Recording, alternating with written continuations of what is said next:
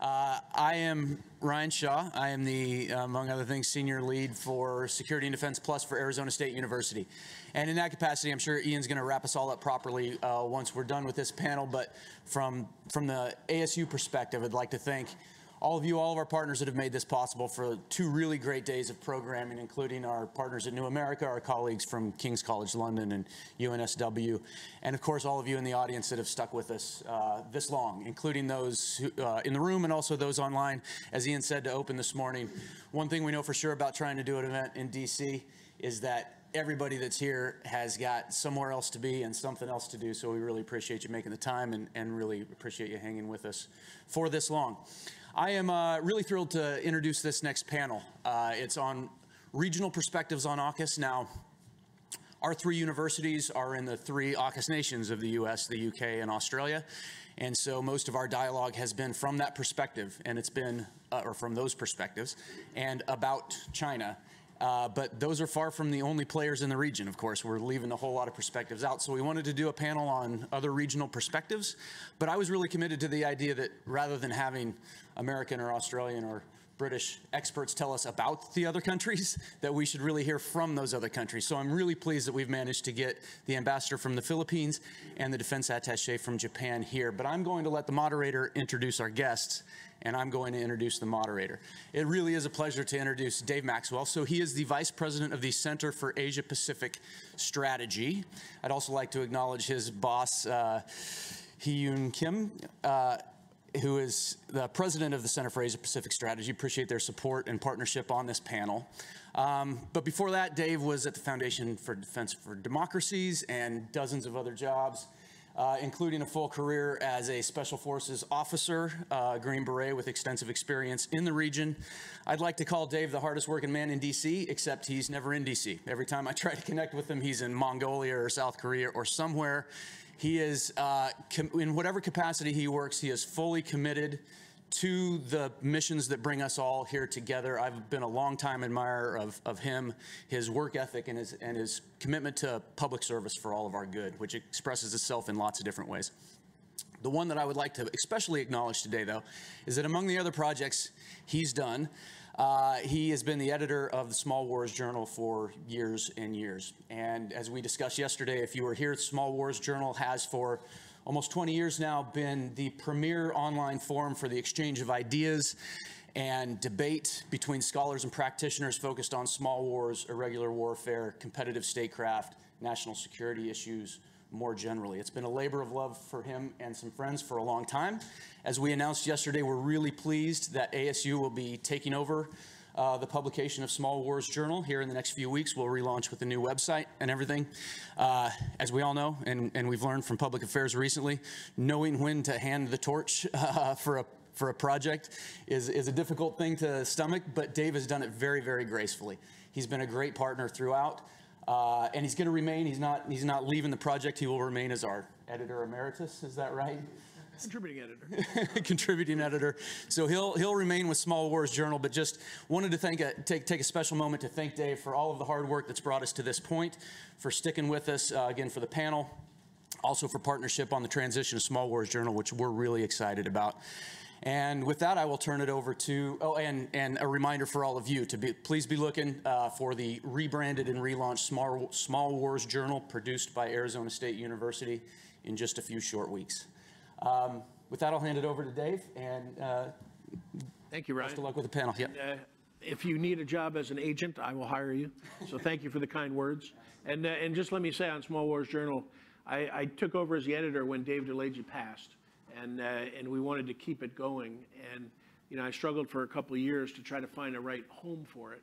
And when I met Ryan and learned about ASU and, you know, knew that was the right place for it. And so we're grateful to ASU for taking this on, because Small Wars Journal is a great platform. It's done a lot of great things.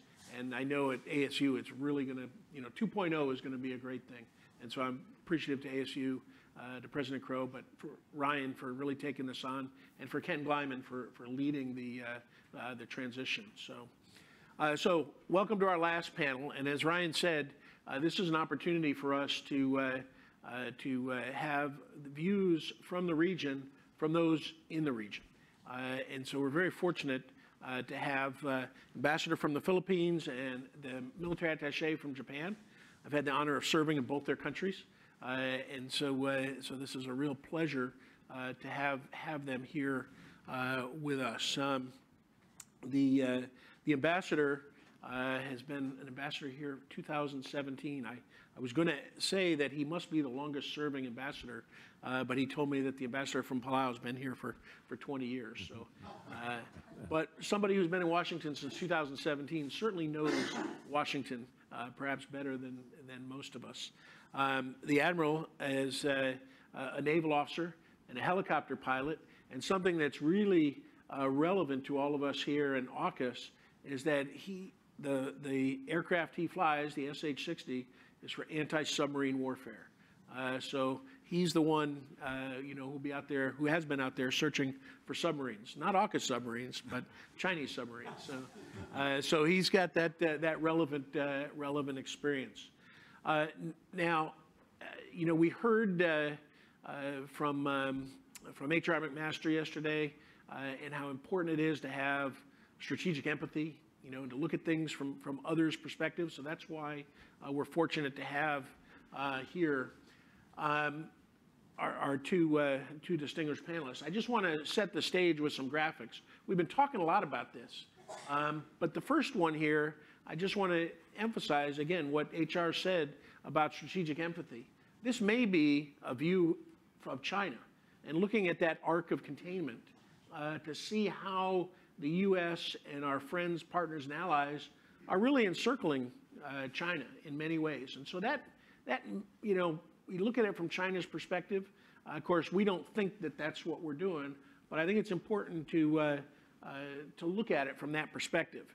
And I really think, though, that we really need to look at, the competition, the strategic competition. And you see here the Belt and Road Initiative, or the old One Belt, One Road, and you look at our strategic competition.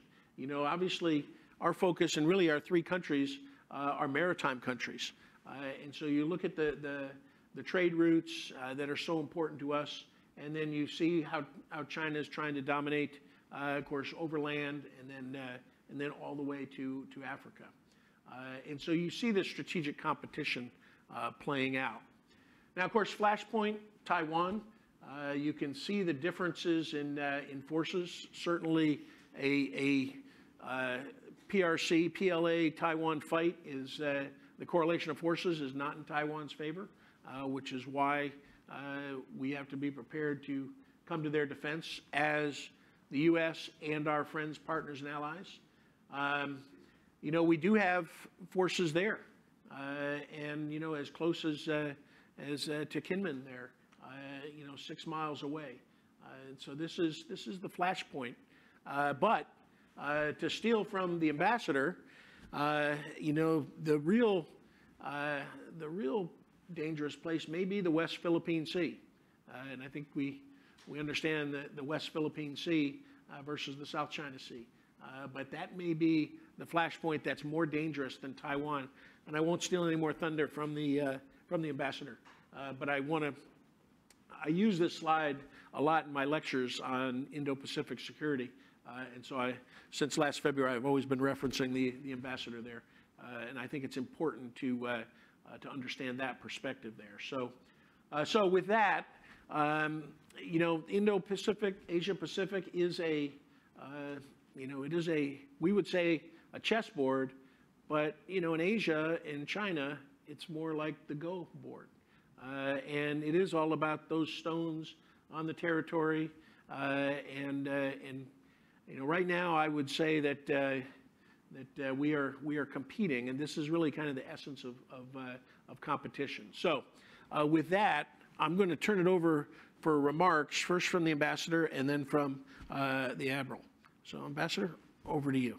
Thank you very much, Colonel Dave. Well, first of all, I'd like to thank the New America Arizona State University and the King's College London and the University of New South Wales for inviting and organizing this forum and inviting me to speak about the Indo-Pacific region where the Philippines is located, of course. a region that is increasingly become the center of attention, so to speak, in many ways because of what's happening in our part of the world. You know, the Philippines has never faced this type of challenge since World War II, and it has become increasingly even more, I would say, challenging, and at the same time, we are playing a thin line here between trying to use diplomacy and using our armed forces and our alliances to be able to deter China from doing what they're doing.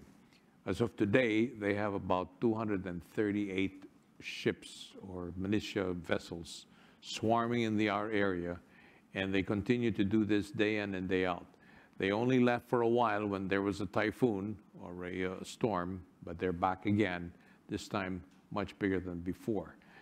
While we continue to try and use diplomacy, as I said, as a way to be able to have a civil conversation with our neighbors to the north, we also have to continue to try and find ways and means to be able to strengthen our alliances. And that's the reason why we had the Trilateral Summit here in Washington, D.C. last April, where we had a strong alliance with Japan and the United States.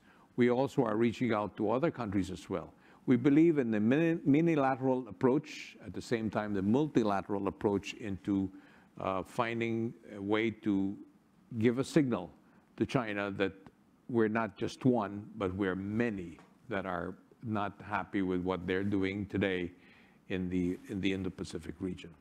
And I think that it's also important to note that as we try to increase we're trying to modernize our armed forces, it's important to note that there are many other countries that have already indicated that they would like to join many of these multilateral approaches and diplomatic forays that we are having. As a matter of fact, in the coming weeks ahead, we are planning to have some sort of like a summit in the sidelines of the United Nations General Assembly, where we're going to have at least 20 nations that will join us into seeing and finding ways to be able to talk some sense into the PRC. President Marcos has been very clear from the very beginning that we're never going to start a conflict in our area. But we are also very clear that we are not going to give 1 inch of our territory. And it's very important to note that if we lose just one, it's like a domino effect. You can be sure that if it happens to us, it'll happen to the other nations as well. And so we are also talking now to our neighbors, especially those that have the same territorial claims in the same area, like Malaysia, Brunei, and Vietnam. And we have indicated to them that we have to find ways to be able to bond together and also approach China, that we do not include the other countries that are supposedly not in the area, but that we can talk to them in a more civilized way again to be able to find a solution to the territorial claims that they have.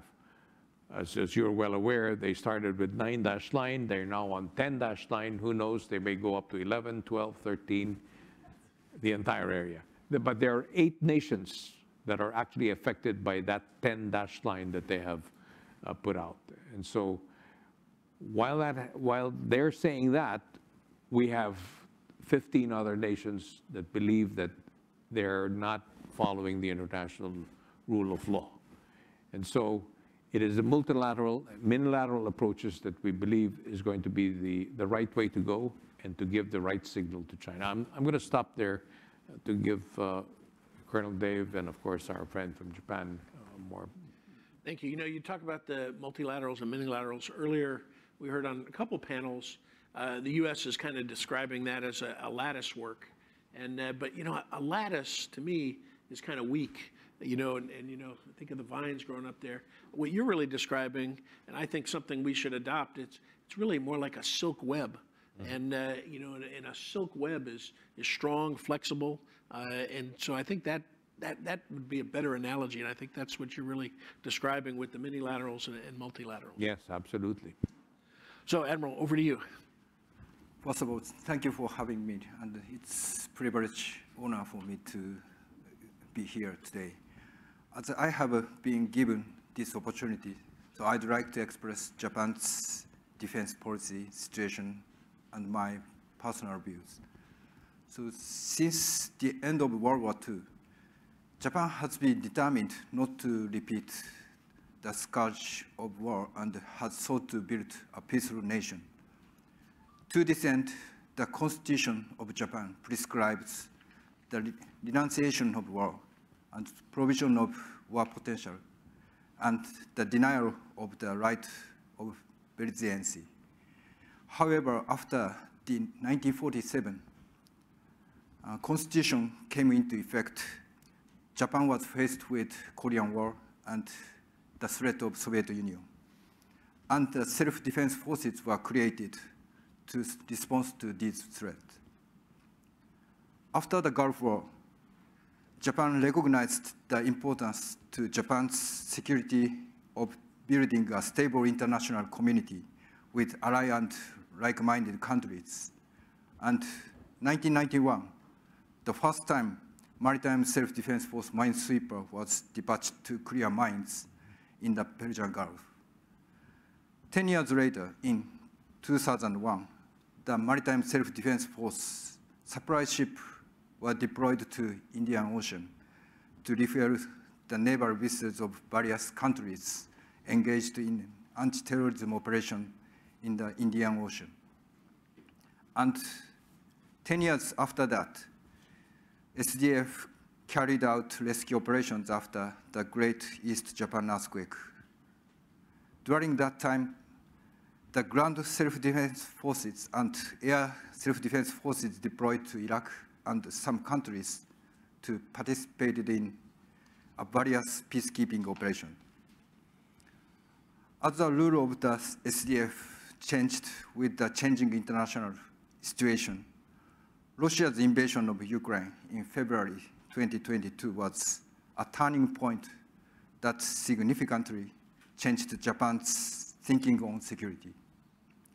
In particular, the invasion of Ukraine by permanent member of the UN Security Council, ignoring the provision of the UN Charter, strongly impressed upon the Japanese that wars between countries are not imaginary, but real. Japan's proximity to countries, China, such as China, Russia, and North Korea, which have different values from those of Japan, is a major security concern. Under these circumstances, the role of the self-defense force has also been significantly reviewed. And in December 2022, the so-called strategic three documents were enacted. In addition to doubling the defense budget, the strategic three documents also decided to further expand the role of the SDF, including the possession of counter-strike capability and the establishment of the JJOC, Japan Joint Operations Command. But another thing to note is that the three strategic documents emphasize the promotion of multilateral cooperation and the strengthening of ties with international frameworks. Every nation usually has a national interests, securing sovereignty and national prosperity. In addition, the 2022 National Security Strategy defines the national interest as defending the international order based on universal values and international law, including freedom, democracy, fundamental human rights, and the rule of law. In particular, maintaining and developing a free and open international order in the Indo-Pacific. To promote the third national interest, Japan needs to be actively involved in the framework of international cooperation and with work with allied and like-minded countries to maintain and develop the current international order. From this perspective, the Quad and AUKUS are important framework for Japan. Unlike Europe, it is difficult for countries in the Indo-Pacific region to organize and cooperate in a single comprehensive framework. There are various political systems, religions, cultures, ethnic groups, and customs in the Indo-Pacific region, and it is not realistic to establish a comprehensive international organization based on common values. In Europe, the sovereign states emerged in the 16th century and overcame many tragedies to establish institutions such as NATO and European Union. While most of the sovereign nations in Asia have a history of less than 100 years, it is still difficult to establish a large international organization in the Indo-Pacific region. Therefore, I think it is important for the Indo-Pacific region to establish a limited interstate framework among a limited number of states with common interests in certain areas, such as the Quad and ASEAN, in order to promote regional stability. And through such an interstate framework, I think it is important to spread the values we strive for, such as freedom and democracy. Europe, despite many sacrifices, eventually found common values and established NATO and the European Union. However, these values are not always shared in the Indo-Pacific region. And while technology cooperation is important for AUKUS, I think the ultimate goal is to secure technological superiority through cooperation in the defense industry in order to spread our common values. Japan shares common values with the US and Europe, and it is in Japan's national interest to spread these values throughout the Indo-Pacific region. The success of AUKUS will not only be a technological success, but also lead to technological advantages and the spread of common value we strive for in the Indo-Pacific region on the back of such advantages. Thank you. And you know, both of you have really given us the common ties, which again reinforces that silk web. I think our foundation, you know, our common values, and it is the rules-based international order that's in all of our interests to be able to uphold and to live by. So the question that I'd like to start with is that one of the things the United States we talk about is our strategic competition with China. China is a competitor. China is our national defense strategy calls it the pacing threat. And so we are in this strategic competition.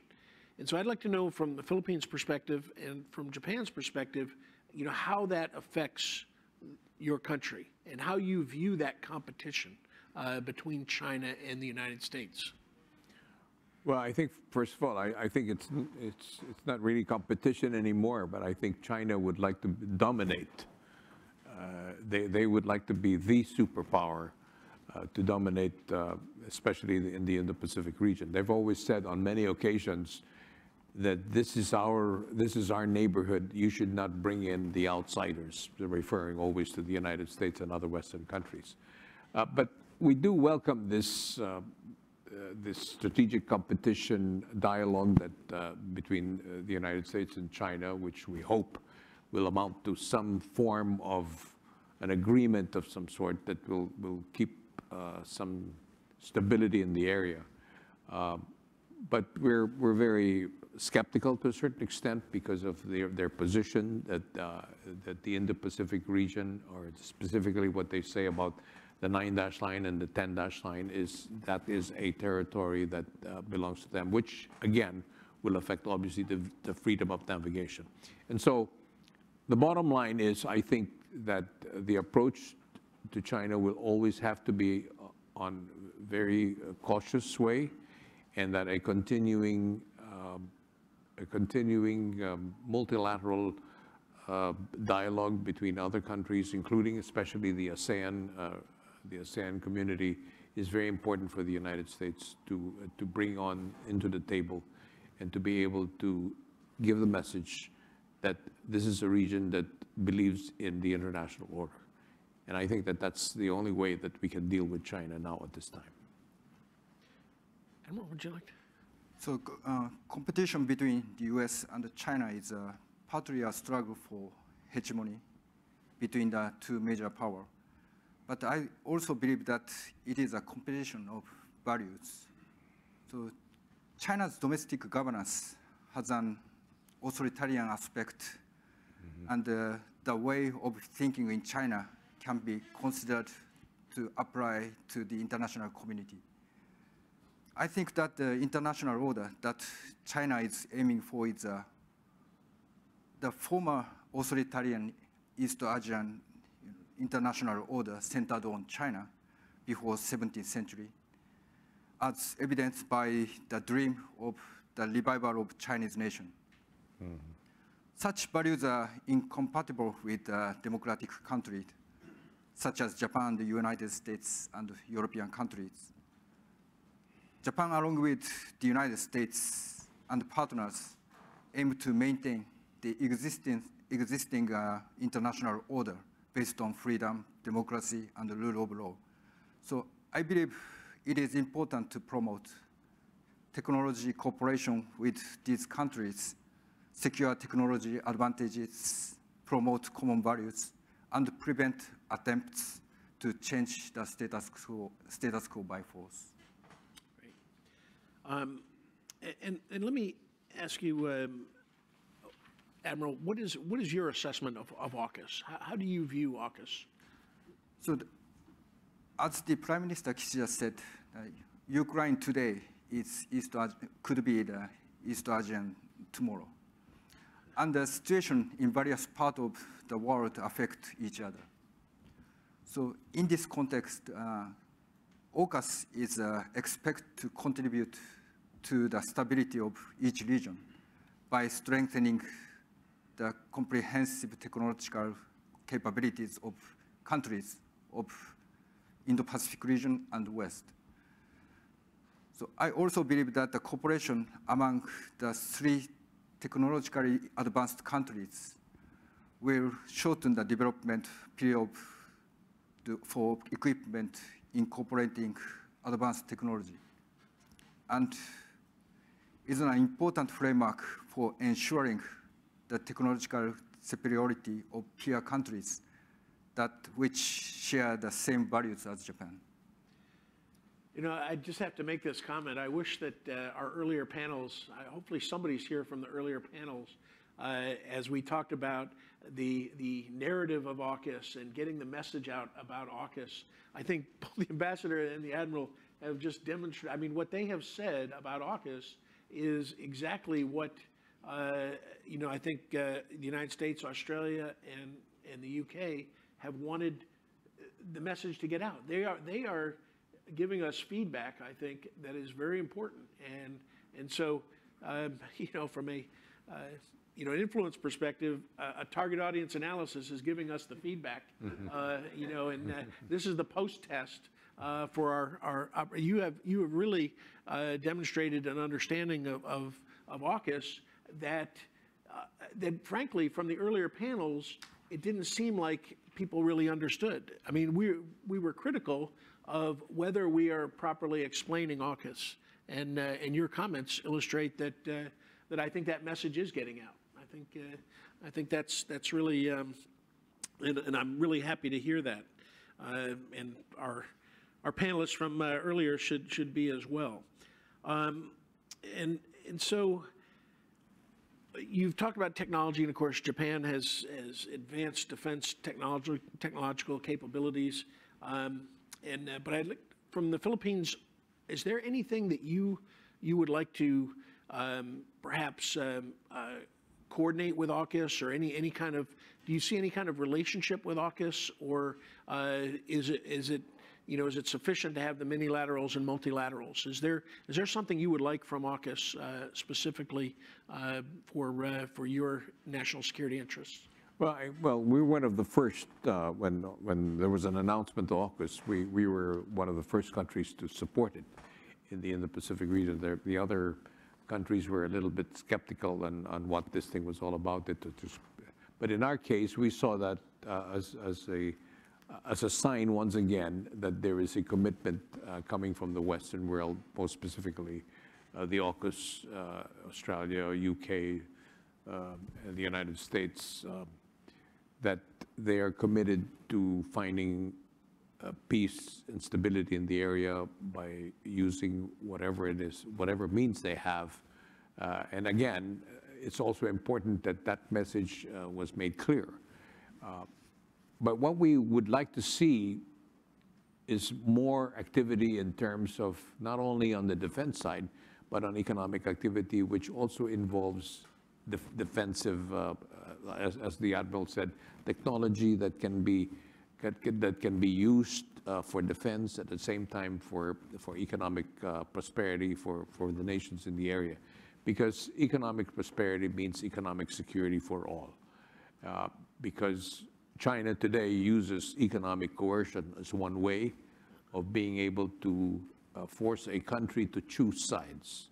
This is the kind of thing that we would like to avoid, is that we want to choose the right side, which is what we believe in our values, the free and Indo-Pacific region, free and open, and peace and stability. So that, I think, is the role that AUKUS can play by giving that as an indication of how strongly they support the Indo-Pacific region in terms of not only defense, as I said, but also on the economic front. Okay, so yeah, I guess from listening to the AUKUS experts, I don't know if there was an economic component to that, but I think that's something to really think about. But then I might also ask then, maybe rather than AUKUS, maybe Quad would be, Quad is more of a, has more of an economic focus than AUKUS, I think. Would the Quad be suited then to take on the role of helping to defend against China's economic coercion or economic warfare? I don't know if you think the Quad would be useful to the Philippines. Well, like I said, any kind of organization or institution that can use those 2 points, which is defense and economic, as a way to be able to deter China from trying to dominate the region, is a key factor. Just as a case in point. Today, obviously, India, for instance, is an economic power as it is right now. It's an economic powerhouse. But they have, for the first time, have openly supported a free and peaceful Indo-Pacific region. They are been very supportive. They have supported the Philippines as far as the arbitration award, and they haven't done this. I can't remember any other time. So this gives you an indication, once again, that the more countries band together and give a message to China that what they're doing is definitely not on the right side of history, then we have a better than even chance that they will not make that wrong move that we're all fearing. So, Admiral, and I think you've kind of alluded to this in your comments about technology and things, and I'm not going to put you on the spot to say should Japan join AUKUS, but in general, do you think AUKUS should be expanded beyond the 3 countries? Do you think there's the potential for that, and is that something that should be explored? Yes, the AUKUS member, they share the same common value. So democracy, human rights, something like that. So with that kind of the framework, which composed of the same value or very close relation should be expand more, deepen the relation. So that kind of framework should be more, the security alliance or something like that. But generally speaking, that the Indo-Pacific region is composed of the very, as I mentioned before, that diversity countries. So it's difficult to make a, the big or large framework in that region. So I think it is effective, not AUKUS, but other framework. It is effective to establish a framework with a limited scope for a specific purpose in a specific area. And it is important to effectively utilize that kind of framework to promote regional stability. And whilst it is important to aim for shared common values throughout the Indo-Pacific region in the long term, I believe that in the Indo-Pacific region, which is rich in diversity, it may be more necessary in short term to launch the smaller frameworks for specific purposes and to promote cooperation among members countries as a first step. Yeah, I think I'm hearing both of you say very similar things. And again, earlier people talk about one of the criticisms of AUKUS and in general, is are we trying to bring NATO to Asia? And I think you've made the point, and that NATO is not an appropriate model for Asia. And in fact, those who know their history, we did try NETO, Northeast Asia Treaty Organization. We tried CETO, Southeast Asia Treaty Organization. We had CENTO, Central Treaty Organization. So we've tried these in the past, but they had never, they never took hold. And I think that's because Asia is different than Europe. And so, but I think, you're talking about small frameworks. You're talking about minilaterals, multilaterals. I think that's really, really worth exploring. And then, of course, the most important thing that you are both are saying is talking about shared values. And I think that's the difference that really exists between us, our friends, partners, and allies, and those revisionist powers in our national security strategy. China and Russia are revisionist powers, rogue powers of Iran and North Korea, or as Christopher Ford coined the term in this past July that I'm kind of enjoying and starting to use, the dark quad. The dark quad. I think that's something we should think about to describe them. And as I think about them, and why they are banding together, there's really four things that are bringing that dark quad together, and that's fear, weakness, desperation, and envy. They fear our relationships. They fear our values-based relationships that are based on trust and values. They are weak because of their internal political contradictions, and they're all weak domestically in their political situations. They're desperate. Certainly, Russia is desperate for North Korean aid. North Korea is desperate for Russian technology, and of course, desperate for Chinese aid. And they're also envious. They're envious because they know they can never have relationships that we have.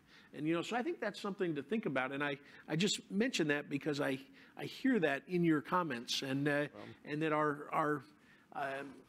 the foundation is our shared values. And I think that's really important for us. Well, that's why. So it's dark quad, it's dark cloud. Dark cloud, yes, it is. They bring in the dark cloud. I think that's great. I'm going to have to borrow that. Okay, we have about 10 minutes for questions, and we got a lot of questions. But the first hand was Dr. John.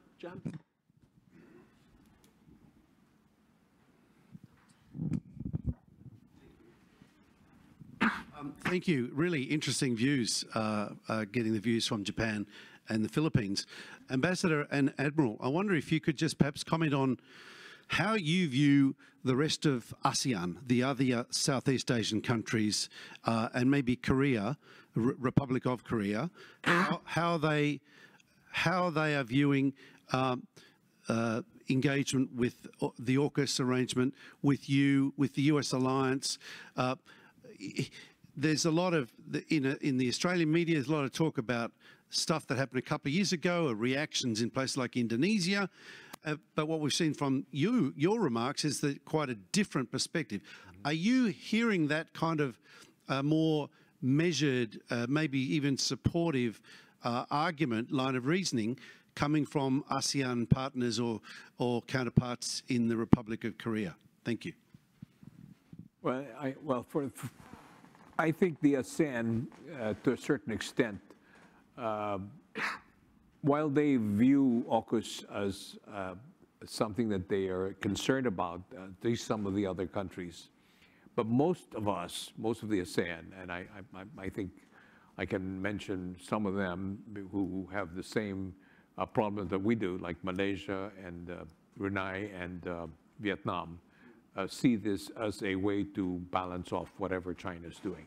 So AUKUS is more or less welcome. But to other countries, again, the economic part of the whole equation comes into play. They're more concerned. Indonesia, for instance, has a lot of trade going now with China. Laos and Cambodia, we know where they're coming from also, and the other countries. So that is where we differ in terms of how we view AUKUS. AUKUS could be a problem for them, but for us, we see it as a way to balance off some of the issues that surrounding the Indo-Pacific region. Admiral? So each country has each national interest and each political the direction. So as I mentioned, the ASEAN country has a different view and far different perspective in that situation. So it is difficult to share the common value. But we can cooperate in some field, like economy or with some country. On the other hand, we can cooperate in another field. So at first, we should find some field we can cooperate each other. And we progress the trust, mutual trust, and then we should move on the next step. So it takes time because the ASEAN countries are so variety country. So, but we should, progress step by step, especially in some field which we can cooperate together. Ryan, since you're the boss. If only that were true. Ryan Shaw, Arizona State University, as mentioned. Thank you very much, both of you, again, for being here and for your comments. You both mentioned the rules-based international order, and that's a term that we've heard a lot today. It's the thing that we're all committed to defending and preserving, and our method of preserving that is deterrence. So we talk a lot about deterrence. And it's, as we discussed in a morning panel, it's embodied in each of our national security strategies in one way or another. But deterrence is, by definition, it's about what we don't want to have happen. And I've always thought, this is my critique of our collective strategies here, is that given the combined might of the three AUKUS nations and just military might, not to mention all of our collective soft power, and then you add in our other regional allies and allies and friends across the globe, I'd like to think we could achieve something more and aim a little bit higher than just not having anything happen. And while we're really committed to the status quo because it's been very good to us, it's always been my sense that there are other players here who are less enamored with the status quo than we are. And so if our message is, please join with us in making sure that nothing ever happens, that's probably not all that inspiring to potential partners. So I wonder, I'd like to give either of you the opportunity, if you'd like to say something about some change you would like to see. If you could change the status quo in a positive way, which again, I'd like to think is something we could aim at, what changes would you like to see in the region? So what would you think, what would you like to see change in a positive way that would serve your interests? Yes. Well, I think, again, I just have to go back to the basic word, economic prosperity. Why economic prosperity? Because if the ASEAN, let's just talk about the ASEAN. if the ASEAN region, which is 650 million people, if we have enough economic activity between the ASEAN region and the AUKUS or the Western world, you have a market both ways. So this is the prosperity that we want, and therefore, if it's seen by those in the other side of the fence, meaning China, Iran, and everything, that is where you again, the word deterrence comes in, but you do it in a way that's positive because economic prosperity for those that follow the rules-based order. That is the message that we need to give at all times. And that is how you can change that. Deterrence in the defense, obviously, is very clear why, but if you have economic prosperity that goes both ways, then you have a stronger position as far as vis-a-vis the Quad, what do you call that? The dark Quad. The dark Quad. Admiral? As the Prime Minister Abe, former Prime Minister Abe, insisted that the FOIP, the freedom of free open Indo-Pacific, that concept, that all nations, share that value is the ultimate goal, because every country has the same goal, like free open democracy and rule of the law. So every country have a chance to develop. But if for example, the authoritarian country, China, dominant power in that region, so some of the countries have no chance to develop. So our favorable situation is all countries share the same value as the democratic country. Mm-hmm. So that is our favorite.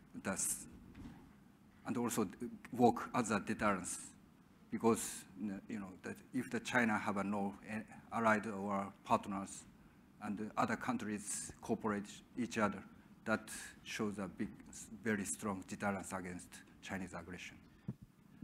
So I think you make me think of something here that you said, and I think that it was Prime Minister Abe that really coined the term Indo-Pacific and free and open Indo-Pacific. I think that, in the United States, we use that quite liberally, but I think that really emanated, came from Prime Minister Abe. Is that correct? Yes. Yeah, so I think that's something we should keep in mind. I got one minute left, one short question.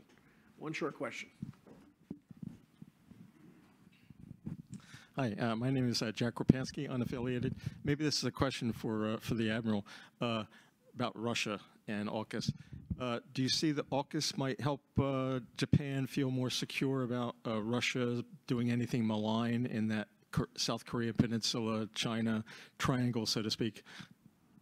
Or disputed islands of Japan. So I believe that the AUKUS is composed of the democratic country, and their goal is almost same as our Japanese goal. So that superiority of the technological advantages and this cooperation maybe establish the superiority in terms of the technological area. So that kind of development function as a strong deterrence. And if Japan is seeking for, try to join the AUKUS Pillar 2. And if Japan join that framework, that also contribute to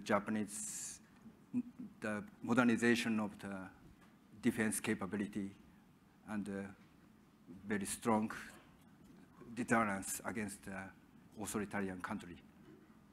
Thank you. And now we're going to close it. I'd just like to say this has been really enlightening and great. And I just, on behalf of the Center for Asia Pacific Strategy, where I work, and President Hyun Kim, we have 33 practitioners from all these countries, ASEAN, throughout all about the Indo-Pacific. And this is exactly what we believe in, is these relationships, our friends, partners, and allies, this Silk Web. We are all about, like defense and security, like you know, ASU and New America, we're really grateful for putting on this conference and allowing us to participate, because we believe this is really, really important. So please give a hand to our great panelists. Thank you.